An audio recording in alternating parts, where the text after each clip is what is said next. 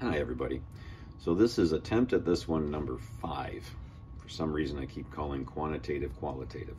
All right, hopefully I don't do that again. So we are looking at types of data, and we have two types of data: qualitative, sometimes it's called categorical, and quantitative, sometimes it's referred to as numerical. So qualitative is about some type of quality. Color of eyes, color of hair, type of shoe, type of soccer ball, type of car, color of car. So it's some kind of thing you can categorize.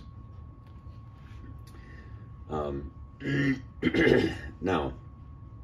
I have to be careful with that because sometimes we'll make categories with numbers. So you have to understand the difference between the two as we go through.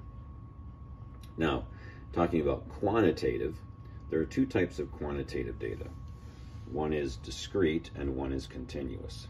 All right, I'm going to give a bunch of adjectives to try and describe discrete as well as continuous, and then I'm going to see if I can give you some examples.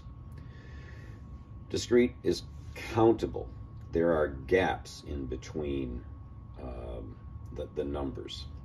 The integers 1 to infinity. Now notice I said infinity. Some people will say that a discrete set has to stop. It doesn't. The integers go from 1 to infinity, and you can think about it as the number of planets. We can't have half a planet. We can't have a quarter of a planet. It's a whole planet. But we assume that there are infinitely many planets. So that's a discrete set. You can't have half of a person. There either are a person or not. So it's 1 person, 2 person, 3 person, 4 person, 5 person. It's not 1.5 people. So discrete is countable. You can have an infinite number, but you don't end up getting fractions or decimals typically. Now, it's possible to have a discrete set where it's 1, 1.5, 2, 2.5, 3, 3.5, 4, 4.5, but no other decimals get used. Okay, so it's generally just the 1, the 2, the 3, and the 4 kind of thing. Let me say it this way. If I was a cave person, and I would be looking around and I would see 1 tiger chasing me, or 2 tigers chasing me, or 3 tigers chasing me, I won't see 1.5 tigers chasing me, or 1 3/4 tigers chasing me. Okay?